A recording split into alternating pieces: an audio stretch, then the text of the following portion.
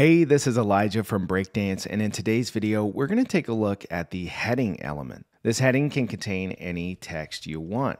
You can edit the text on the sidebar here, or by double-clicking the text and typing there. Headings allow you to choose a heading tag, H1 through H6. And then if we jump over to the Design tab, we'll see what kind of design controls we have available. First, of course, we have all of our typography controls, which allow us to control the color, alignment. We can choose custom or a preset. A preset will allow us to choose from saved font settings, or custom will let us choose our own font family, font size, weight, and advanced settings, which include line height, word spacing, decoration, and more.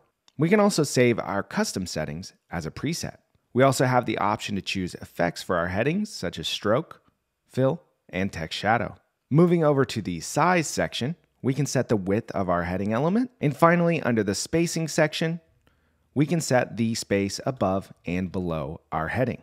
Again, this is Elijah from Breakdance, and that's a quick look at the heading element. Thanks for watching.